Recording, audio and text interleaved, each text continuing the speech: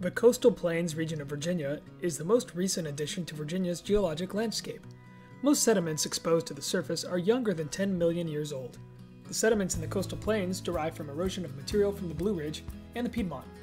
In a sense, the coastal plains are made of ancient mountains that have been worn away and carried out to the sea.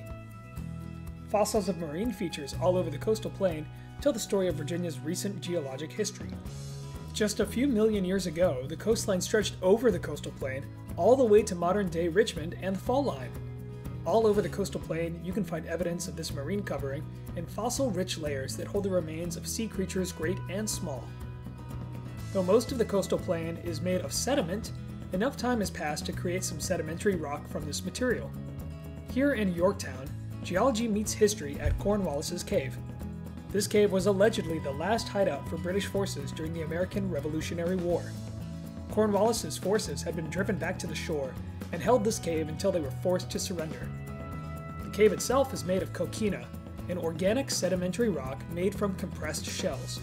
The coquina is soft enough that it can be carved by hand, meaning this cave is likely entirely man-made. The coastal plain holds the Chesapeake Bay at its heart. The bay is the largest estuary, a body of semi-salty water, in the United States. Many unique species can only live in estuaries, and Virginia's fishing industry centers around the bay. All four of Virginia's major rivers, the Potomac, the Rappahannock, the York, and the James, feed into the bay. The coastal plain is also home to Virginia's shorelines on the ocean. These shorelines include barrier islands that shelter Virginia's mainland from storm fronts and provide living space for wetlands wildlife. Assateague Island at the north end of Virginia's eastern shore region is one such place.